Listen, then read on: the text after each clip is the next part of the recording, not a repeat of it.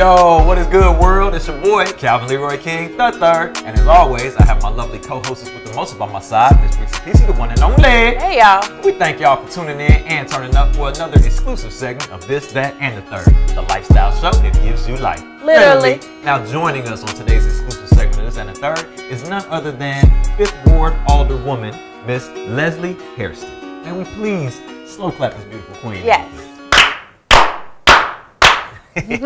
Well, thank you for joining us, first and foremost, and welcome. Thank you for having me. The pleasure is all ours. Now, we're going to jump straight into Let's it go. if you don't mind. Let's go. So, a lot of people out there may or may not know that you are currently in a runoff for your ward. Yes, I am. Right? Yes, I am. Well, and because I didn't know, because I reported it last week. I was like, she Yes, won. She's a fortune teller. She's a fortune teller, so Like, she she already won. knows what's going But to we happen. saw in that April. you were running, 2 other people were running against you in your ward. Yes. Now, so we're clear. You have to get 51% in the 50 plus 50 1. plus 1. Oh, Right. okay. Right. And if you don't get that, then you get the runoff. And Right. the runoff is just the 2 highest percentages going head to head. Yep.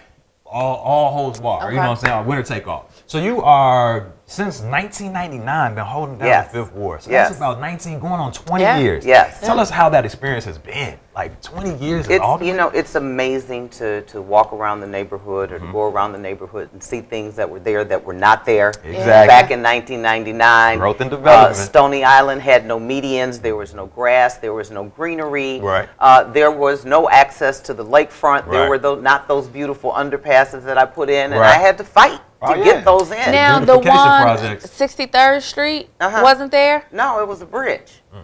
Okay, 57th, the point.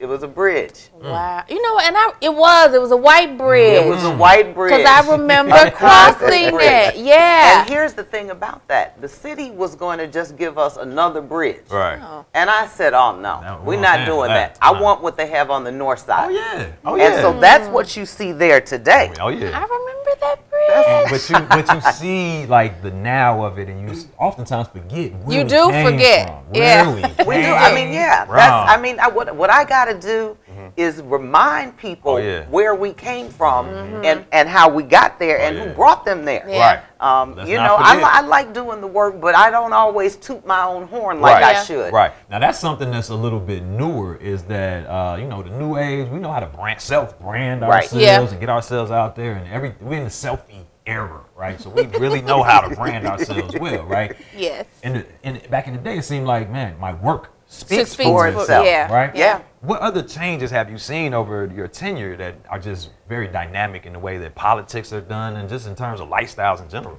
Well, I think you have to look at some of the things, some of the new buildings that we have. I think the greatest one is Greater Grand Crossing. Okay. You know, when I came there, I actually did some pro bono legal work for a building that had a slumlord. Oh, wow. And, you know, dealing with the issues that the people were having. And so I was going door to door. I was still campaigning. And, yep, still knocking doors. And, you know, just talking to the people. And then I met Gary Comer. But by that time, I had already organized the block clubs on there. Okay. And so when we were asking people, what's it going to take to improve your community? Because everybody says we want to improve it, but nobody wants to either do the work or either nobody knows how. Exactly. Yeah. And so it was one of the best learning experiences ever. Oh, yeah. And we were just very fortunate that we had a billionaire that came from the hood. Right. Right. Right. And wanted to come back and didn't want to put a statue of himself or just Right. throw some money in somewhere. Right. Something a He little more actually useful. wanted to understand. And so what we ended up doing is we talked to everybody, said, you know, give us your bucket list of everything you think that you need. And we started ticking that stuff off. Right. And so what you see now is you've got a youth center, because everybody says kids need something to do. So Yeah. we got the Gary Comer Youth Center, yeah. which is home to my favorite State group, of the the South art. Shore Drill Team, Oh, right? yeah. Oh, Yes. yeah. Right? Yes.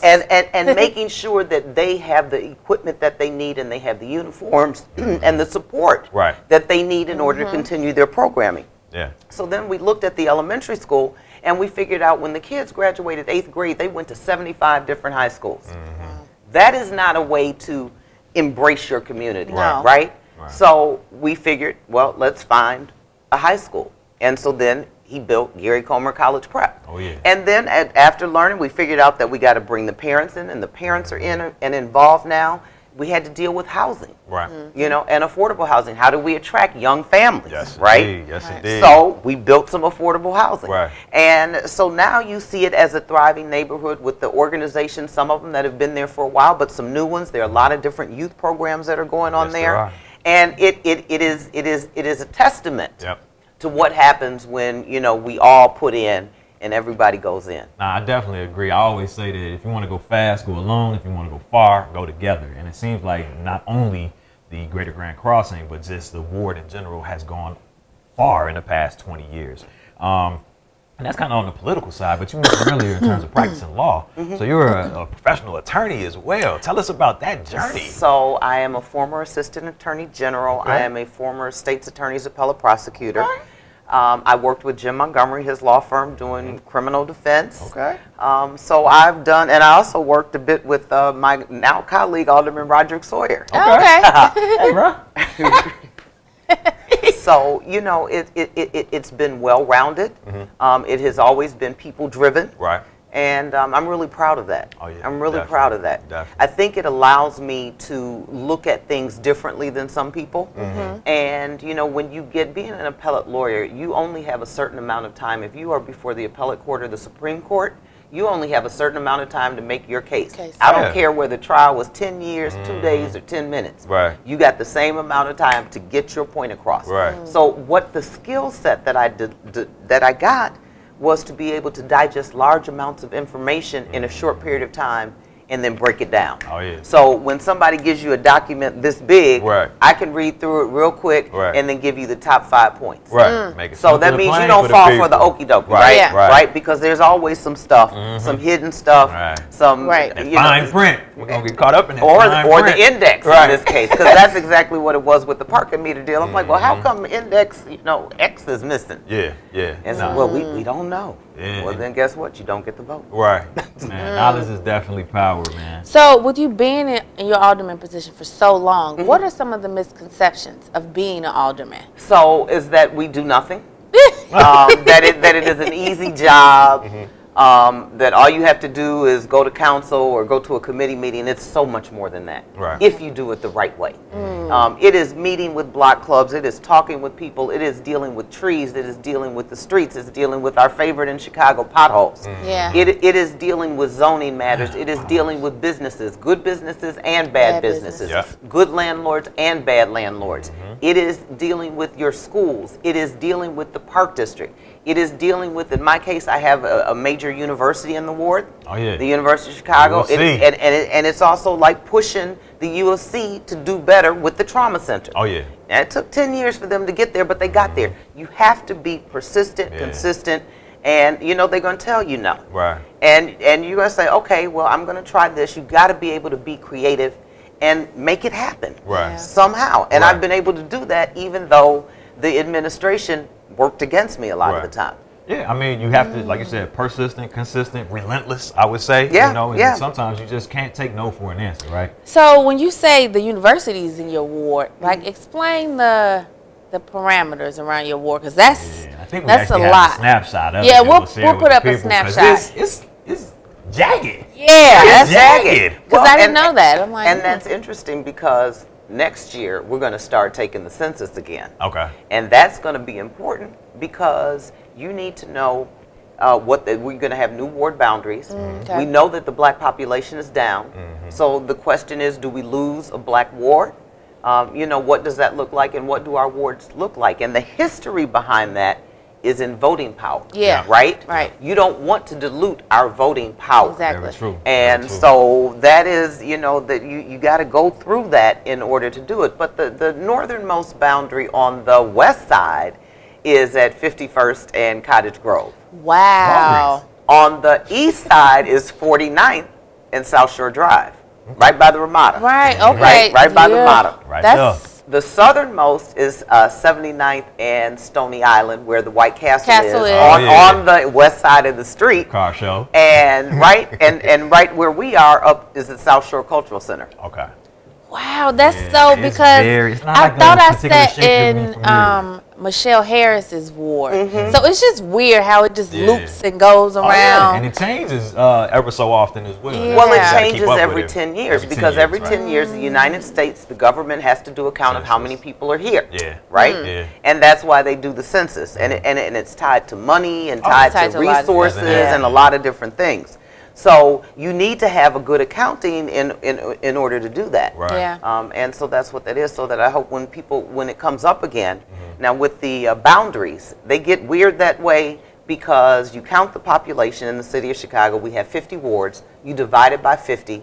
That tells you how much each person should have in their ward. Right. Right now, it's 55,000 plus or minus some. Right. And so then you count block by block. Thank God for technology, because Right. before you didn't have it. Right. Right. You got the Right. You can now pull it up on a map and Yeah. you're like, there's the Jones family, there's the Yeah. You Swansons. see them in the window You- waiting. right, on Google right, Maps. yeah. So you can, it's made it a lot easier. Easier. But then you go block by block Right. until you hit that number. Now, if it's someplace where there is no population, say like Jackson Park, Okay. then you can either go around it or you keep it and you go to Over the it. next Yeah, part okay. where there is population, and it has to be contiguous. Right. Okay. So that's how you get sometimes the Yeah. movements. So that's knowledge is power, Yeah, right? Because very we interesting. never knew how they determined what those Yeah. lines look like. And just in general, I'm reading up and it's saying that, the reverse migration, a lot of people are leaving the city, and at an alarming rate, African Americans are leaving the city. Has that impacted the ward, and like what are some maybe things that are coming to make those that are here want to stay, and those that might be considering relocating to the ward? Well, I mean, that's the goal, to get people to relocate back here. Yeah, Right. yeah. Again, it's a generational thing. So my generation and the ones right underneath me, we were told, go get your education and then fly. Yeah, Right? yeah. So we moved to New York, we moved to California, Yeah. we moved to Atlanta and raised our families. We didn't come back home to raise our families. Yeah, it's And true. so that's part of the reason why you have in the black communities that used to be very stable, not having the same population that it did before. You look at Chatham, you look at South Shore. The other thing is that we don't have as many black businesses as we did. My father was an entrepreneur. We had black gas stations, black cleaners. We had Yeah. an abundance of black restaurants, which we don't have. Again, we went and got educated and didn't come back and run the family business. Business. Right. Right. So you got to do things. Improving the schools is key. Having quality housing stock is True. key. Yeah. You have to start doing the amenities Right.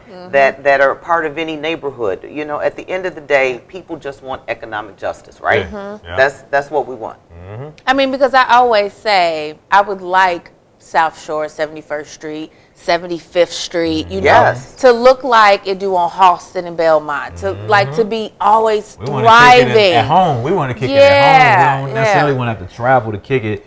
And I think we're headed in that direction. We are headed in that But is direction. the work Let me ever just tell done? you a little Right. bit about it. It took 30 years Right. for Wicker Park and all of that to get like Yeah, that. yeah, it's a Yeah. process. It's a People look at process. 53rd Street at Hyde Park. Actually, Tony Perkwinkle and I started that 20 years ago. Oh, wow. And it's just now coming into fruition. But and it does take time. Right. And I know that's hard to hear when everything We is want like instant right at your gratification. everything is right at your fingertips. Yeah. And then there's still a little discrimination going around though. I Yeah. mean, you got to keep it real. Yeah. Yeah, Let's no, not it forget is. Because inequity. I think when I was growing up, I grew up on 61st and Ingleside, and so 61st Street was booming, right? Now you walk down 61st, it's like, Yeah. where'd they go? It's like Opportunity, zombie yeah, land. opportunity. So some of the changes I've seen have been good, and some I'm like, okay, well, what's next? What's coming? Right. And I guess that leads me to my next question, which is, you've put in so much time, energy, and effort. Why are you running for re-election now? Like, obviously, the work is never done. There's more work to do. Why are you still so committed to the process? Because I started this, and there It's was- your baby. Right? This I started is it, we my gonna baby. finish this. And I started, and I'm We going gonna to see finish it. this Let me through. just, people assume that Starbucks has been there. It's been there forever. No, it hasn't. At all. Right? No, It hasn't. no, it I know hasn't. that. And the city fought me in getting it. They told me, they said, well, Starbucks, aren't your goals a little lofty? I said, well, don't people Don't black people drink coffee? Right. And it stay busy. And it is still one of the top grossing Starbucks. You know, but I didn't do it because of the city. I did it in spite of the city. And every time they put a roadblock, I knocked it out the way. Right. You know, and again, you go back to those personal relationships. I had a friend that knew Magic Johnson. He was doing the thing in New York where he was doing the movie theater and the Starbucks. Gave him a call. He came. And that's what you have there. So it takes somebody, not just the relationships, but you got to be creative. When they tell you no, you got to find another way to do it. Find a way to get them to say yes. So now, who are you running off against? Is it what is a runoff? Is it Calloway, William Calloway? Yes. Okay, now he's an activist, a young up-and-coming activist. Don't want to take anything away from him. And a lot of times, you know, you'll hear me say that it's time for the elders to sit out, right? But when I say that, I mean folks like Danny Davis, Bobby Rush. I'm just going to be honest, right? I think some things transcend the testament of time, the trends of time. And it's one of those things where if your work is continuing to produce, and then let's keep producing. And if it's stagnating, then let's consider other options. Well, but also you got to bring somebody else up. You got to bring somebody else up. And that's what I feel like a lot of these elders don't do because they want to hold on to it all until they die. And I just feel like that's a little unfair. Like, I know you train up somebody to take over, not just give up the seat, but to pass it on. Would Will be somebody that you would be willing to work with? I mean, let's say you win the runoff and he's like, well, I'm still strong and positive and good for the community. You know what? We need the Will Calloway out there. You know, I've done my fair share of protests. Now it's your time.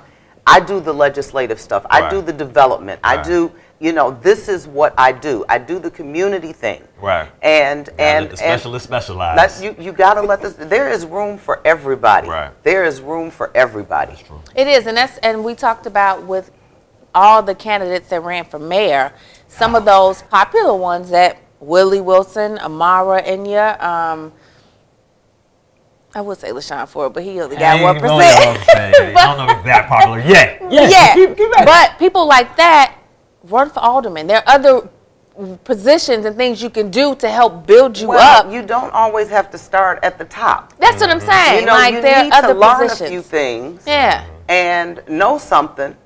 You know, I didn't just get here. I've been here. Right. I've been here for 45 years. I know. I've been here when it was a food desert, when it's not a food desert, when it's food desert again, when it's not a food desert again. Right. You got to know some things. You got to do your homework. You got to be willing to work hard. Right. It's not just about everybody wants crime to go down. Oh, yeah. Right? You're never going to see a campaign with that. Everybody wants an improved education, right? Wow. You know that. We all want affordable housing. Yes, the issues are going to be the same. The question is, who is qualified and talented enough to get it done? Yeah.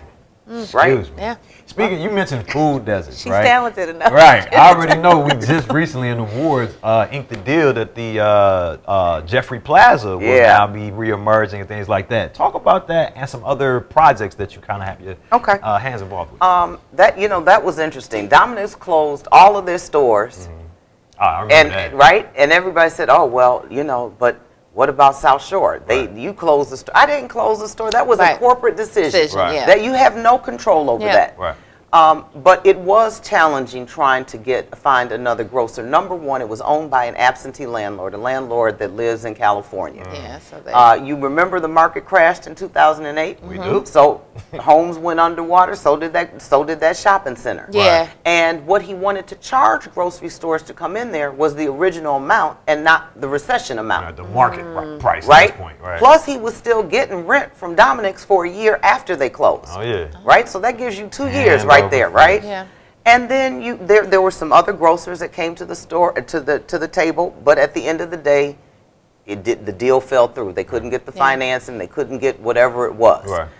Again, personal relationships. I was talking with a friend. You know, I said I talked to Bob Mariano. I talked to everybody, and I said, they said to me, I know somebody. Give them a call.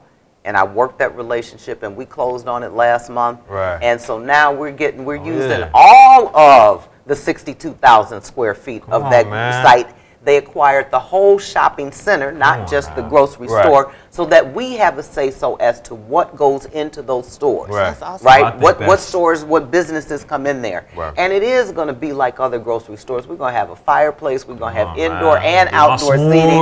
Right? We're going to have a wine bar. We're going to have the halal meats. Yes. We're going to have everything, a full-service grocery store. I think that is slow clap worthy. Can we please welcome back grocers? Look, Raul, we don't want to have to leave the neighborhood to eat, man. And wait, and can I say, I don't go to Jewel's on 75th. Nah. We have preferences here. Yeah, we do. I don't want to venture out of the door. How about this? I live 2 blocks from here. Right.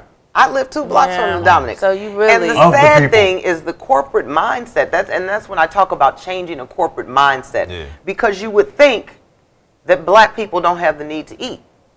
The way the grocery industry is, right? Yeah. If you look on the south and west sides in the city of Chicago that all have challenges getting economic development, you would think that we don't have those needs. Yeah. Right. That we're not cooking. Right. That we don't eat. Yeah. Right. Make us a priority. We're a priority. Yeah. We're some of the, what was it, a $1.1 trillion of buying power? And we cook. We want to eat. We don't want bye-byes. Right. We were talking about how we here's another fun fact. Right. In Naperville, there is a grocery store for every, I think it's either 11,000 or 13,000 people. I can believe that. On the south side, it's one for every 130,000 people. Oh, I can believe that. Because in Oak Park, there was a grocery store on each side, wherever you went. Right? Maxon is the same way. Like, they have everything. Like, you might drive 5-10 minutes to get to it, but then they're all right there. Like, yo, come on. Yeah, but Maxon's having his struggles now. Yeah. Well, do you know I went to grab a birthday gift real quick, right? Pull up at Target. I'm like, Target's gone. Oh, 87? Yeah. They're bleeding. It's like, yo, like they're selling the shelves. Yeah. I don't get it, man. I don't get it. But I will say this. The runoff is coming. Chicago, stay woke, go vote. You know, April 2nd. We always say that. April 2nd is the day. It seemed like there was some extremely low turnout. For There was. There was. You know, the election. Hopefully that won't be the case. Because I actually heard, and I'm not going to call people ignorant, but I heard some people saying, I'm just going to wait for the runoff with the mayor. They knew it was going to be a runoff. So they were like, I'll vote in the runoff, but I won't vote before the runoff. And I was just kind of like, I think anytime you have the opportunity to vote, rock the vote. And April 2nd is the opportunity that you will have a chance to vote. Is that the same day that you vote for mayor and your runoff is the same day? Yes. So one day, easy to remember, and make sure y'all go rock the vote. Now, is there early voting for runoffs? Yes, there will be early voting. Okay. So take advantage of that like Ms. Reese. You know, she don't wait in no lines. No lines, no waiting. Well, you know, it was so sad because I did work the polls. Right. And only 240 people came to my precinct. So it was like ridiculously low. So my question is, for people that may miss the show for whatever reason, shame on you, but want more information on where you stand on certain policies and issues, how can people get in contact with you, find out more about, you know what I'm saying, They can call my office, 773-324-5555. Excuse me? You can put that up. LeslieAHairston.com. Come on, man. The website is easy. We are a full service office. Right. You know, we field hundreds of calls a day. Right. This is what we do. Right. This is what we do. Very true. Yeah. Very true. All right, so y'all heard it here first on This and the Third. Now, before we get out of here, we have a special treat for the Alderwoman. We play a game on This and the Third called This and the Third, and the game is very simple. We're going to ask you 3 questions, and you just have to answer honestly and from the heart. Okay. Ready to play? All right. So this is this. Give me one of you said you're from the South Shore community, you grew up in the ward, and now you call the shots for the ward. What was one of your favorite childhood memories growing up in the area? All right, so it was a birthday party that I had. She was ready for it. It was a birthday party that I had at the beach. Okay. And had, I guess, a bunch of little girls, and we were at the beach, and we got McDonald's. We had Big Macs and French fries. Big treat. And that was a big thing. Yes. So that. He said it wasn't no dollar menu. Birthday at the beach. Birthday at the beach. Birthday at the beach. Okay. This is that. Working so hard as an alderman. When you retire, when you're ready to settle down, what is one thing on your bucket list? Let's see. What is on my bucket list? Wow. Probably to travel. To travel. What's one to place? all the beaches. all the beaches she loves that I the can. Beach. I the beaches. Yes. That's good. Well, that's hard here. Yeah, exactly. All right, well, this is the third. 20 years, going on 20 years in, what advice would you give to that first term alderwoman that you were in 99, 2000? What advice would you give the former you? Wow. I would tell her to continue to, let me think about that again. I got right. I'm thinking, what would I tell her? That, okay, I know what it is. That everybody's not going to like you. That you're not going to please everybody. Come on now. And understand that. And that it's not personal. That it's not personal. Very key. Because I got my feelings hurt a lot. Yeah. And you know, you still try to do as much as you can, but sometimes you've done all you can, and sometimes the answer is no. Yep. Very true. That's what I would say. Not personal, guys. Man. Well, I think that about wraps us up on this exclusive segment of This and the Third. Can we slow clap? Yeah. Ms. Hairston out. And we thank y'all for tuning in and turning up for another exclusive episode of This and the Third, the lifestyle show that gives you life. Literally. Once again, it's been a pleasure serving as your host. It's your boy, Calvin Leroy King the Third. And as always, my lovely co-hostess with the mostest, Ms. Reese Peasy, the one and only. And we are the undisputed king and queen of Chicago podcast. Check us out.